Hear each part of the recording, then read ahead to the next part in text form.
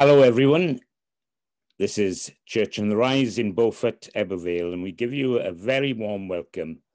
As you can see, our church is here ready to worship and ready to listen to the word. And we invite you, if you are listening, to do the same with us. And so we pray that God will richly bless you this evening as you join with us. So we're just going to sing our first song together in our own homes. You can sing to your heart's delight. So please join us as we sing together a great little chorus song called Into Your Hands. Into your hands, I commit again with all I am for you, Lord. You hold my words in the palm of your hand, and I am yours forever.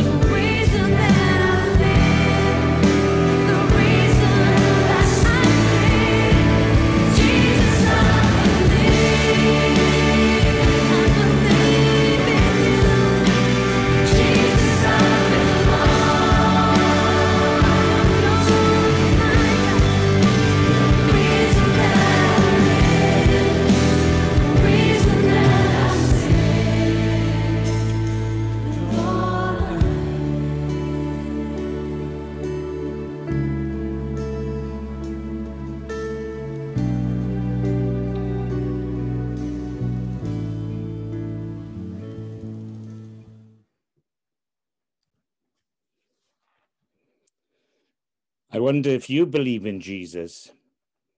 I wonder if you belong to Jesus. Well, if you're listening to this program this evening, just keep on listening and you'll hear more about the Jesus that loves you. At this moment, we're going to have a reading and Lana's going to read that reading. So once you've unmuted yourself.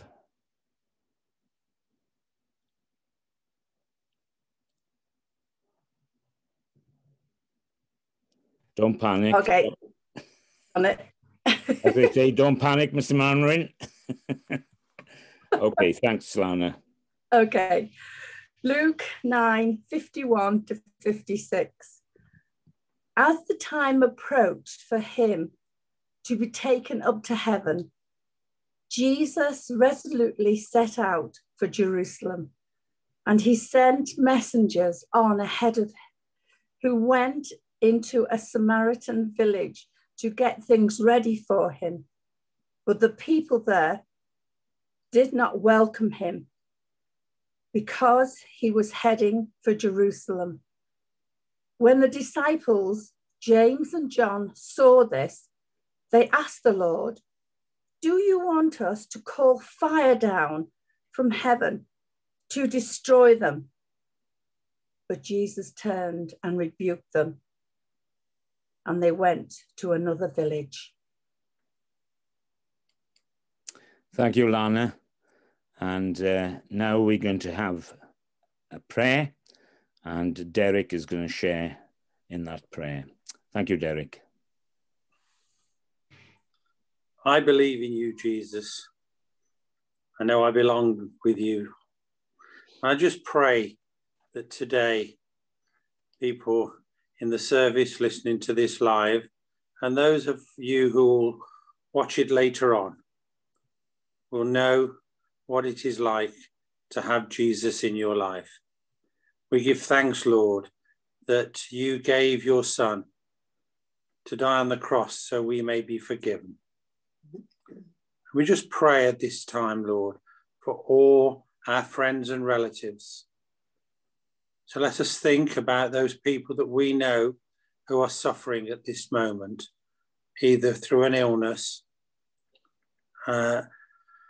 through depression, through various other things that will be going on in their lives. So we just want to think and pray that you, Lord, will be there with them, that you will heal the hurt, that you will heal the pain, and you will heal the illnesses.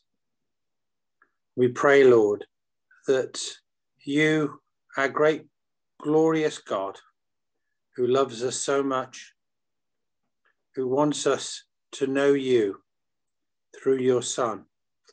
And we pray that tonight, as we listen to the word, as we listen to what you have to say in the word, that it will mean something to all of us in some way.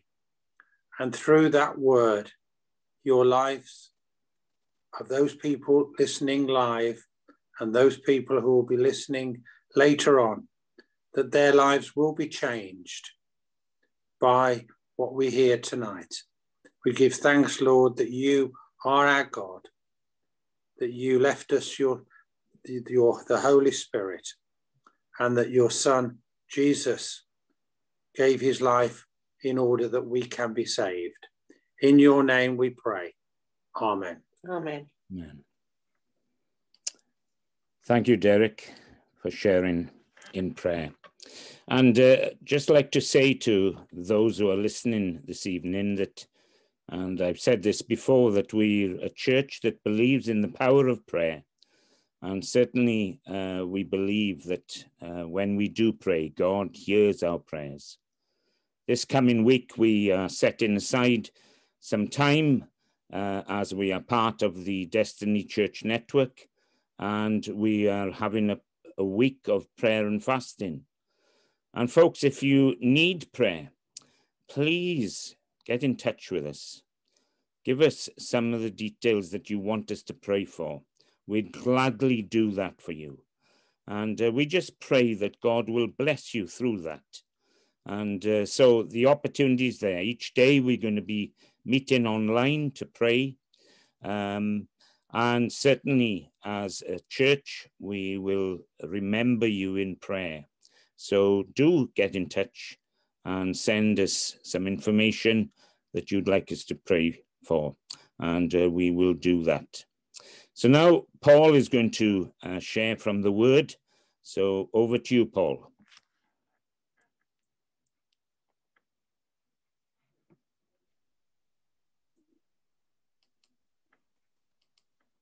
Well, good evening, everyone. Shall we pray a minute, please? Father, we thank you for your word, which lightens up our path, which teaches us about the way to heaven and centers our thoughts and our lives on Jesus. And I pray tonight, Lord, that my mind will be fixed upon Jesus, and that what I bring will be from you, not myself. And I pray that you will have all the honor and glory in Jesus' name. Amen.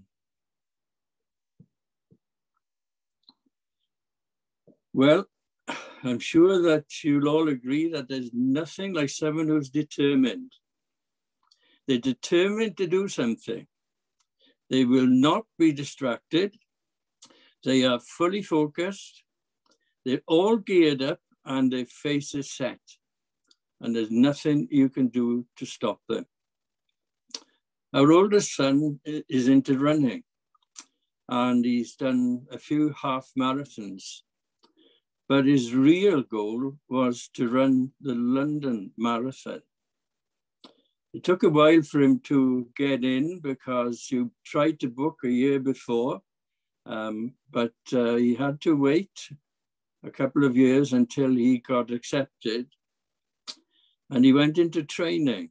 He had a gym in his conservatory, and every day he ran and increased gradually the length, the distance that he was running, until that last week he was running up to 16 miles every day. Fortunately, someone said to him before the race, you will get to a point about halfway through the race where your body and your mind will tell you that you can't go on. And every mile on the track, there's a post telling you the distance that you've gone and the distance that you've got to go. And you'll come to a point where there's about 22 miles gone. And a voice will say to you, drop out now. Your whole body and your mind will say, you can't do it. You've had it. Don't go on. And the man said, it's there that you must determine to keep going to the end. And that's what he did. He said at that point that he got to about 22 miles to that post, his mind and his body said, drop out now, stop. You can't do it. But he set his face to the line and he finished. And we've got a picture of him proudly wearing the winner's medal and a ribbon around his neck, holding the medal, and he's there. I've done it. I've got another thing off my bucket list. He set his face to the line and got there. And so it was with Jesus as he went to the cross. And I want to think about tonight the determined man. The determined man. And looking at this story that Lana read for us, it follows a few stories of some remarkable miracles. The three of the disciples have seen Jesus transfigured up on the mountainside. There's been some incredible healings taking place. 5,000 people have been fed. A boy came forward with what we might call today his lunchbox, and Jesus turned it into enough food to feed 5,000 people remarkable miracles. And now Luke says, as the time approached for him to be taken up to heaven, Jesus resolutely set out for Jerusalem. And there is a version of scripture that says Jesus set his face toward Jerusalem. And that's what I'll be saying. That's the version I'll be using tonight. Jesus set his face toward Jerusalem. We're just at the start of Lent, which traditionally for millions of Christians over the years has been a time to reflect on Jesus' journey to the cross and the great cost of the cross to Jesus. We can never even begin to imagine what it must have been like for him. But we read the stories in scripture and we can get an idea of what he must have gone through. I'm going to look first at the place, Jerusalem. He set his face toward Jerusalem. I've looked at this name, tried to find out the meaning of it, and there are scholars and scholars and scholars who've debated this forever as to what it means. And I think that it probably means a city of peace.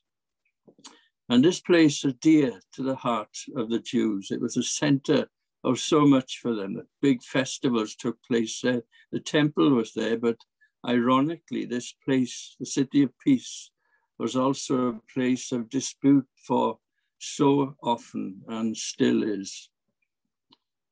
But Jesus' ministry up to this point was a ministry of healings, miracles, and teaching about the kingdom of God.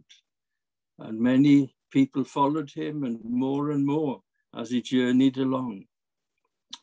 But now the ministry changed and he moved into Judea towards Jerusalem.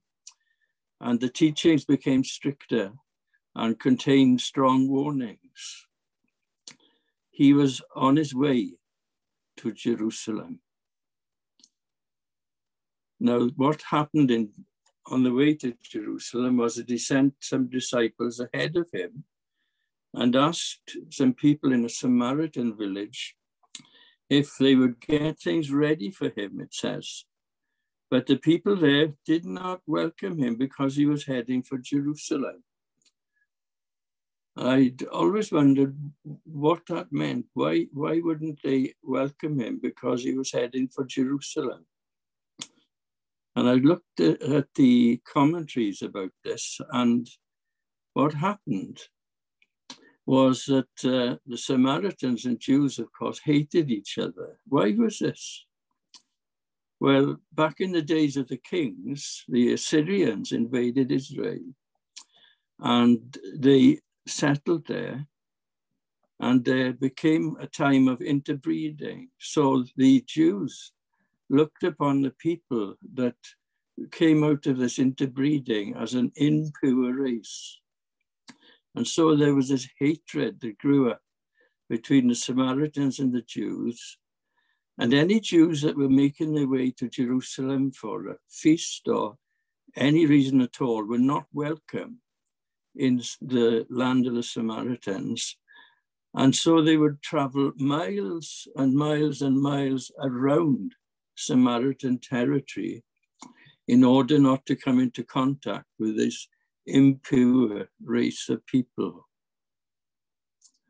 Jesus set his face toward Jerusalem.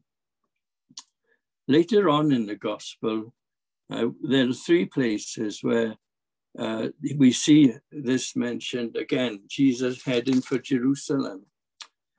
When the 10 were healed of leprosy, he says he was on his way to Jerusalem. There's another time later on in chapter 18 where he says, let us go up to Jerusalem.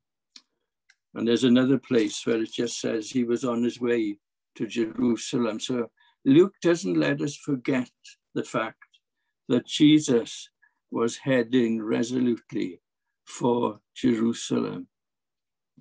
And what would happen eventually in Jerusalem, as we know now, looking back at the stories in Scripture, but Jesus knew as he approached Jerusalem, what would happen was that there was opposition to him, there was rejection of him, and there was death on the cross, brutal death by crucifixion, the Roman method of execution. But Jesus set his face to Jerusalem where all that would happen, and he knew it would. The place, Jerusalem. But secondly, the time. It says in verse 51, our text, as the time approached for him to be taken up to heaven. As the time approached. As we sit waiting for the time for the service to start on Zoom, Wayne says to us, there's 4 minutes to go, folks. Time is approaching. In Ecclesiastes chapter 3, it says there's a time for everything. I won't go through the list because there's a long list there, but there's a time for everything, even the time there was for the Son of Man, the Son of God, to die. There was a time for everything to happen to him. And Jesus knew this, and he knew what would come, and he knew when it would come.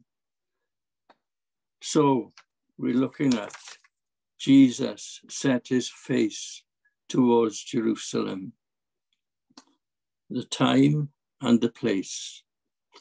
And now we look at the face. He set his face. There's nothing like a set face. You get to know it if it's your partner or your friend or somebody just in the street, you can see it. The set face, and you know you can't persuade them to go another way. You can't persuade them not to do what they're going to do. It's set. And Jesus' face was set such that he was determined to go to Jerusalem, and it was written in his face. And there are some interesting points now. First of all, straight after this story that Lana read for us, Jesus spoke to the disciples about the cost of discipleship, the cost of following him. He was following a course that was going to cost him everything. He was following a course set for Jerusalem that would cost him his very life. He would lay down his life on the cross for us to save us from our sin. And if we accept him as our Lord and Savior, we will be saved and bound for heaven. And it's as if Jesus was saying to the disciples in the few stories we're going to look at briefly, if you're going to stay with me, if you're going to follow me, you must be prepared to pay the price. And that price would mean leaving behind certain things. First of all, it would mean leaving behind your home. In verse 57 of this chapter, it says, as they were walking along the road, a man said to him, I will follow you wherever you go. Jesus answered, foxes have holes, and birds of the air have their nests, but the Son of Man has no place to lay his head. We talk these days about the homeless. Jesus had no home. Secondly, it might mean leaving behind family ties. He said to another man, follow me. But the man replied, Lord, first let me go and bury my father. Jesus said to him, let the dead bury their own dead, but you go and proclaim the kingdom of God. And thirdly, it means your opportunity to reconsider. Still another said, I will follow you, Lord. But first let me go back and say goodbye to my family. Jesus replied, "No one who puts his hand to the plow and looks back is fit for service in the kingdom of God." There's no opportunity to reconsider. In other words, he's spelling out the cost. He's saying that's the cost of being my disciple. That's the cost of following me. You need to be determined. You need to set your face as my face is set. And secondly, Jesus sent them out on their mission. If you need, read the next chapter. I'm not going to read it or preach about it, but he sent them on their mission. They had been observing from very close up his mission. He came to bring the kingdom of God to men. He came to bring a ministry of salvation to men. He came to heal the sick. He came to perform tremendous miracles that would display the glory and the power of God. He came to die on a cross to save the lost. Jesus came on that mission, and he is saying to them, go out and save the lost, bring them to me, tell them about me, preach the gospel to them, pray for the sick and they will be healed, and so many other things. So he said, as I have been on my mission and paid the cost, so you go on your mission. So Jesus, everything in him was focused on his goal. Tonight, I want to ask you a question. You and me, what is our goal? What is our goal as Christians? Are we prepared to pay the price, no matter what it is? We need to keep Jesus at the center of our lives. Of all that we do and all that we say. It's a challenge, isn't it? Because we so often forget. We often say something and think, oh, I've done it again.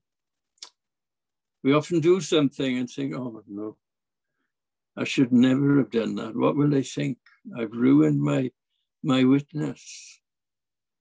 God is merciful and he forgives us, but those people will never forget.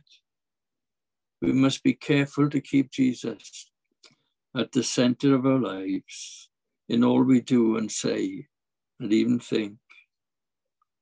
We need to seek to give him the glory in all that we do and say.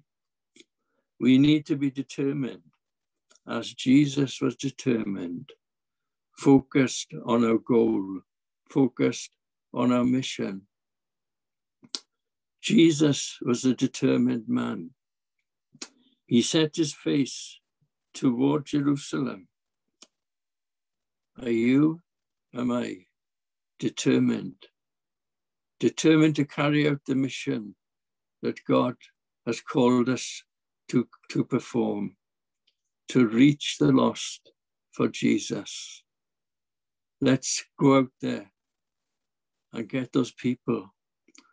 If we can't go out at the moment, even so, we can pray for them. Pray for the lost to be saved until that day when we can go out and tell them about Jesus once again. He set his face towards Jerusalem. Let's set our face towards our goal. To him be the glory. Amen.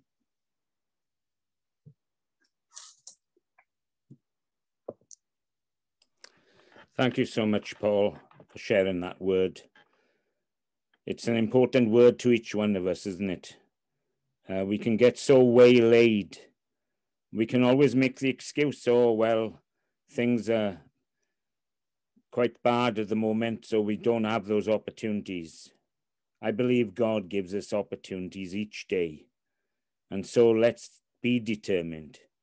Even through this week of prayer that we're going to have, let's be determined to pray for the lost, to pray for those who are listening to this program, And if you are listening to this program and you felt challenged yourself, then please get in touch. There will be details at the end of the video, and we'd love to share with you. So do get in touch, get in contact with us. If you need some prayer, please let us know, and we will pray for you. So we're just coming to the end of our service now, and we're going to sing our final song. The song is called What a Beautiful Name. Our God is a beautiful God, and he loves each one of us. So we're going to sing this together, and then perhaps if I can ask Steve to close the service in prayer. So as we come together and as we sing this song, let's rejoice in our God. Amen.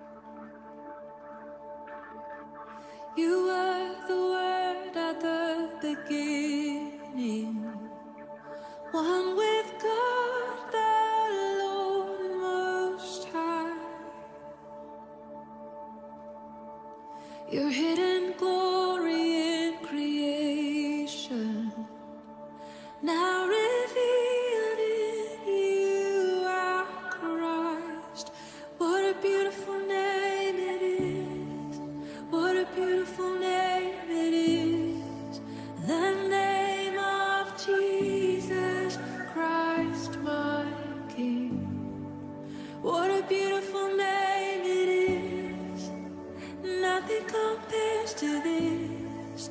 What a beautiful name it is. The name of Jesus.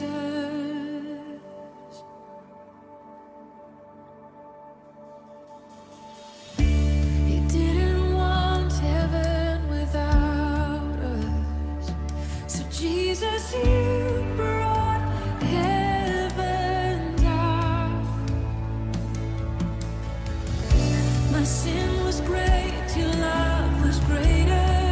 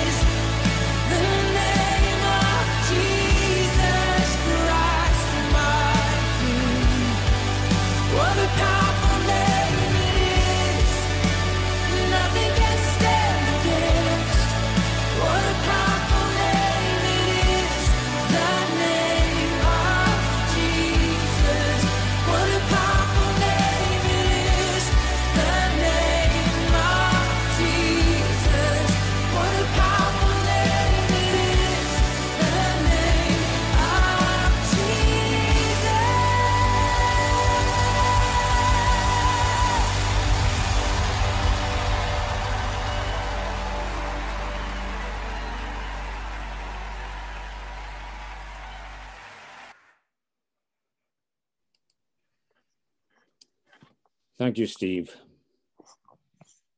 Heavenly Father, we thank you tonight for your word. I pray, Lord, that that word will go forth to anybody that is listening tonight. And if anyone, Lord, is touched through it, I pray that you will bless them, that you will move in their lives. The Lord, lives will be changed for your glory. I pray, Lord, for anybody that listens to this transmission anytime during the next, whenever. Lord, I pray that you will bless them, that you will draw near to them. Help them, Lord, to see how good you are. Lord, I pray your blessing. Thank you, Lord, for everything. Amen.